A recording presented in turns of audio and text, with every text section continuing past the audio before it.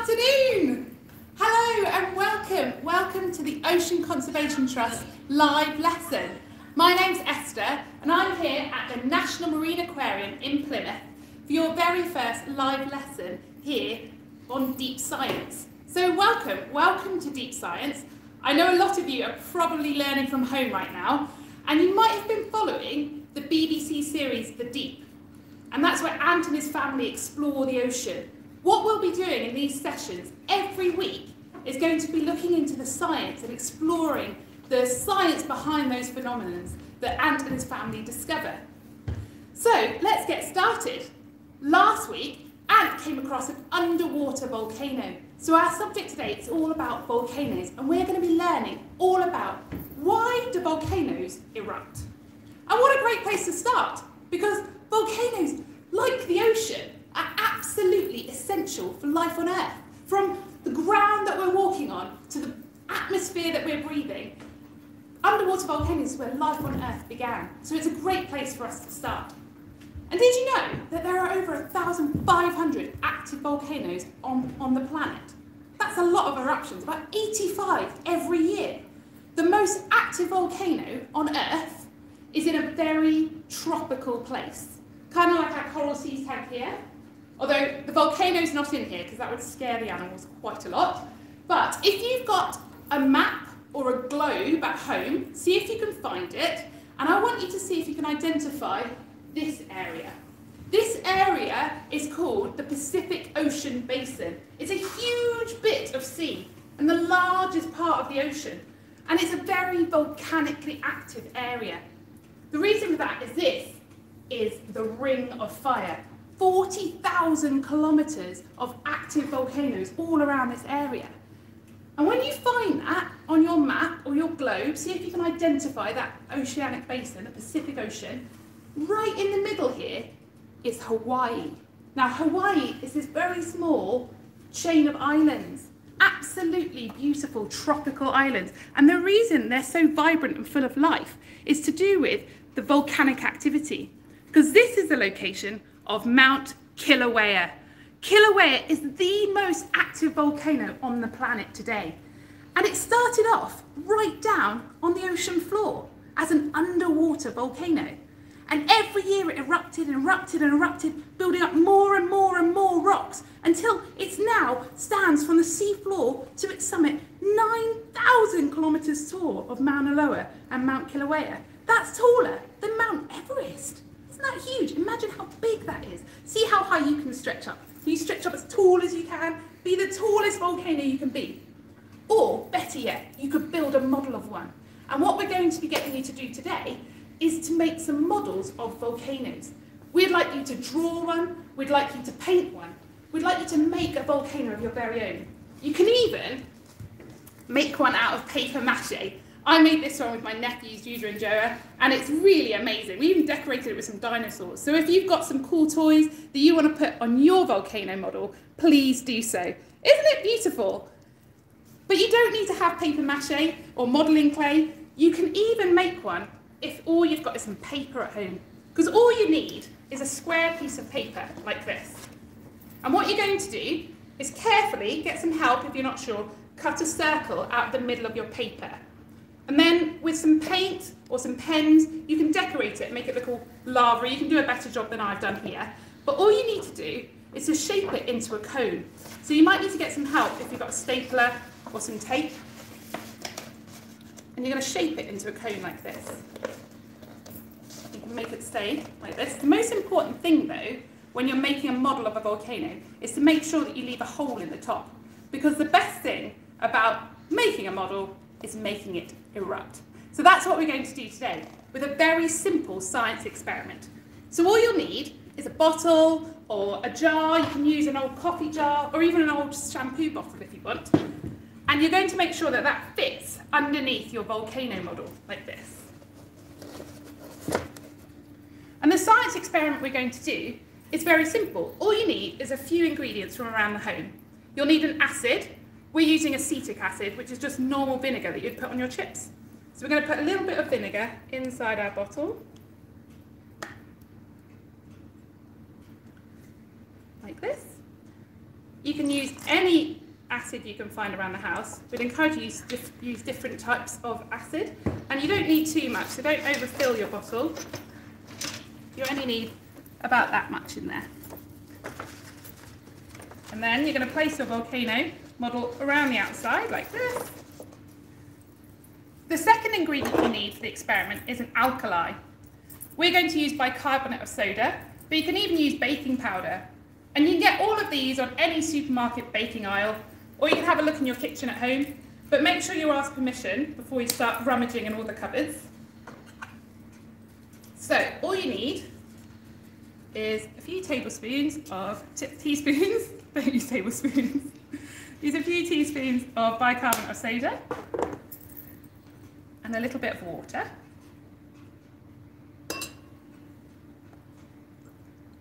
And you're going to dissolve the powder in the water. So give it a good stir, like this. And if you really want it to be quite foamy, and you've got permission at home, get a little bit of washing up liquid. This makes it really cool. So stir in a little bit of washing up liquid. And I'm also going to add one last thing, but you don't have to do this bit. I'm going to add a little bit of food colouring to my bottle, because I think it just makes it look more like lava when it's pouring out the sides. So pour a little bit of food colouring in. Make sure you get permission to do this, because food colouring does stain, as you can see. It's all over my fingers there. So make sure you get permission to use food colouring before you do. And all we're going to do is combine these reactants. And when they combine inside that bottle that we put under the model, the acid and the alkali have a neutralisation reaction. And they react together to produce a salt and lots of carbon dioxide. Now when you've got lots and lots of gas, the pressure builds up, and well, you'll see what happens. Should we do it? Are you ready? Woo! Oh, that was bigger than I was expecting. Wow. Okay, so you saw that neutralisation reaction there, and you got a really great eruption. You can see the lava is pouring out, but it's not a real volcano. That's just a model. And I'd like you to have a go doing that at home. In fact, get really scientific and see if you can try out some different acids. Maybe use some lemon juice, some Coca-Cola, see how it affects the reaction, and we'd love to see what type of eruptions you can create. Now, while that science experiment's really cool, it doesn't really explain to us why do volcanoes erupt. But to explain that, I'm going to use this apple here. Because the reason that volcanoes erupt is because the Earth has 4 layers. So we're going to have a look inside here. Inside the apple, this middle section with the pips represents the inner and outer core of the Earth. That's made of solid iron. And then this fleshy white bit here, the bit that we eat, that represents the mantle. The mantle is liquid rock flowing and oozing ever so slowly all over the place. And then on the outside, the peel, that represents the crust. The crust is the part of the land that we're walking on, the ground beneath our feet, and even the sea floor under the oceans. But you might notice that the peel here is all in one piece. That's not the same on the crust of the Earth. The ground that we're walking on is all split into segments like a jigsaw puzzle and split into pieces. And these pieces of the crust, the Earth's crust, are called tectonic plates. Now I want to model what happens in a volcano, what makes a volcano erupt, using your body. So I want you to stand up wherever you are. You're probably at home, sitting on the sofa, learning from TV. So I want you to stand up. I want you to get your hands and place them together. Okay, because when those tectonic plates of the crust push together, they're floating on the mantle, they collide, and they rub together. And I want you to start rubbing your hands together because they create friction. So I want you to rub your hands together, rub them as fast as you can, push really, really hard, faster. I want you to rub them much, much faster than that. That's not fast enough. Go faster. And really quickly, you're going to place them on your face. Are you ready? 3, 2, 1. Oh, what can you feel? Does your hand feel hot? That's because friction generates heat. And when that happens with the tectonic plates colliding, the friction actually creates rocks to melt. So real rock in the crust would turn to liquid. And that creates a magma chamber of liquid rock. And that rock contains lots of tiny little bubbles. So I want it to be a tiny bubble. See how small you can get. Smaller, much, much smaller. Can you get right down the ground? Some of you aren't doing it. Come on, right down the ground, as small as you can go. You're a tiny little gas bubble. Imagine you're a tiny, tiny, tiny gas bubble, as small as you can go. That's really good. You're a tiny gas bubble now. Imagine what happens when gas bubbles get shaken.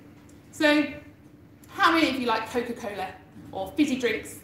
Yeah, whenever you've got a fizzy drink, you're not really meant to shake it up and down, are you?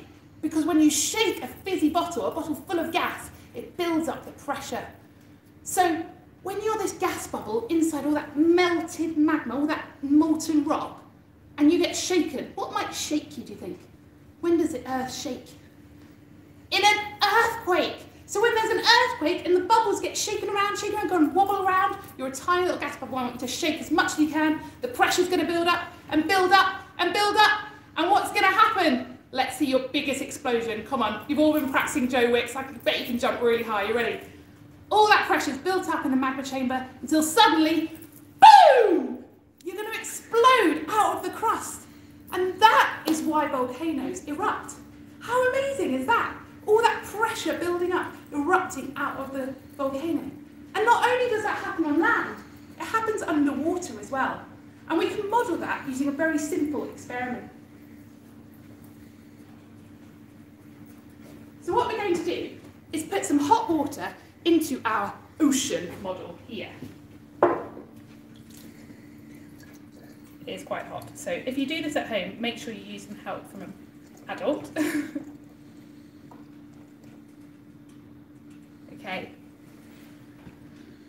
So all we're going to do is lower this down and see what happens to the hot magma. It's quite slow, but can you see? It's shooting up through the ocean column, through the water column. And that's modelling what happens in underwater volcanoes.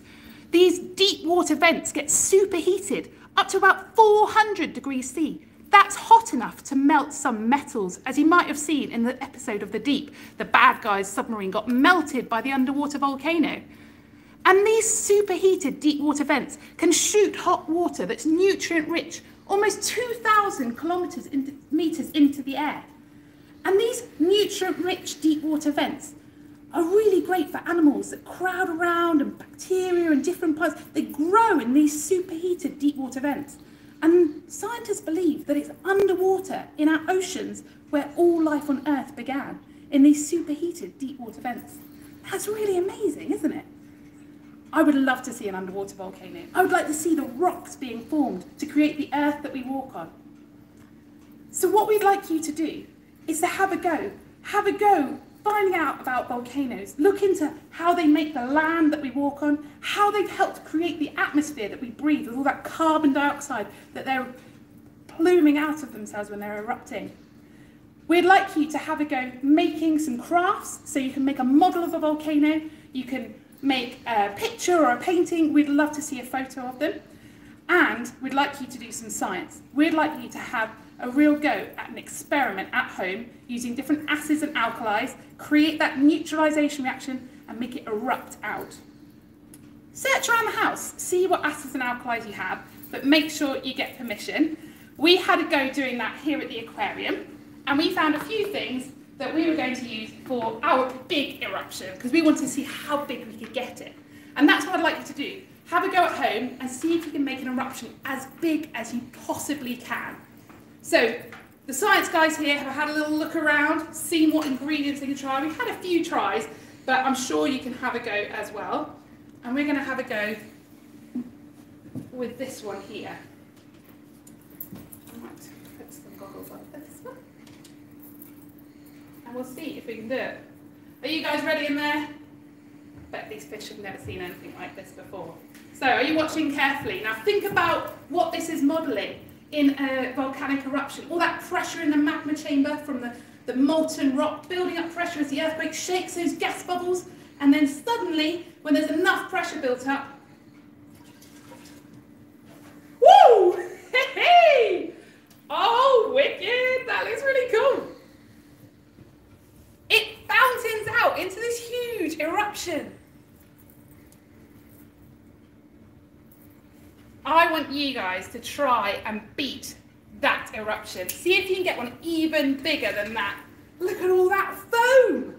I think there's going to be some messy households when you guys have a go doing this. So see what you can find out and see if you can create your own models at home. I can't wait to see your creations, and some people are probably going to build something really artistic, so I can't wait to see what you're going to do. I can see there's loads of questions coming in on the laptop there, so I'm going to have a little look at some of the questions that you guys have asked and answer, because there's so many of you putting in questions here. So one person's asked, how many underwater volcanoes are there? Well, there's different data. Some say that there's 30,000 seamounts of both active and extinct volcanoes, because volcanoes aren't just active, that means they're still erupting. Some are dormant, that means they're a little bit sleepy, that means they haven't erupted for 10,000 years. And some are completely extinct, like this dinosaur. They don't expect them to erupt ever again. So they can be dormant, extinct, or active, and they think that there are 30,000 underwater. So isn't that amazing? You might be wondering why you don't see volcanoes every day. That's because of those 1,500 active volcanoes, 80% of them are underwater. So you don't just walk along in the park and go, oh, there's another volcano, because 80%, 8 out of every 10 eruption is happening underwater. That's pretty amazing, really. Another question coming in is saying, what creatures live near underwater volcanoes? Well, that's a really great question, because there are some animals that you can find right here in the aquarium. You know, I told you about that nutrient-rich underwater vent? Well, all around those seawater vents, those superheated vents, sea worms and tube worms love to live. So they think that tube worms and little shrimp were some of the first small life forms that developed from the bacteria, started growing. So if you ever come and visit us here at the aquarium, up in our Plymouth Sound area, you can see lots of little tube worms and some shrimp, and those can live deep, deep, deep down in the ocean under great, great pressure, and, as we know, in hugely high temperature areas. So that's the sort of animals that love to live in underwater volcanoes. That's a really great question. We've got a few more coming in. How many tectonic plates are there? Oh, that's a great one. That's using that key word that we found out from the apple. Do you remember modelling the crust? So the tectonic plates of the Earth, there's actually 7 major plates that move around on that floating mantle, push together, sometimes pull apart. Isn't it weird to think that the land we're walking on is actually floating on a mantle? That's a really cool question, especially that you remembered that key word, tectonic plates. Someone's asked, what is the oldest volcano in the world? That's a bit of a contentious one. I think the oldest one is Mount Etna in Sicily, in Italy. They think that one's about 350,000 years old. But as you know, so many of them are underwater. There might be some that are even older. We've never even seen them before. Because as you know, the ocean holds some of the biggest mysteries on the planet. It's so unexplored, which is why I absolutely love the ocean. So many unknown things going on. Okay, I'm just going to have another little look at the questions here. Someone's asked, how hot is an underwater volcano? Oh, we've said that one. That was 400 degrees, but good question. That's near the lava plume. You might be thinking about the episode of The Deep where Ant was near it, and it was 1,200 right down in the magma, in that hot molten magma. But the water itself gets superheated to 400 degrees. But it's amazing that the animals can survive that. Some amazing questions coming in. I'm not going to have time to answer all of them. So what I'd really like you to do is to keep sending them in. Tell us your name, tell us where you're from, and you can send them to learning@oceanconservationtrust.org. And what we'll do is we'll showcase some of those amazing ones that we get sent in. We would love to see your creations, so don't forget a bit of craft, a bit of modelling, some science experiments, and see if you can beat our biggest eruption. We can't wait to see what you've got to share with us. Thank you so much for joining me today here at the National Marine Aquarium. Tune in next week to find out more about the mysteries of the ocean, and tune in 10 minutes' time to meet Marina, our mermaid. Thank you so much for watching.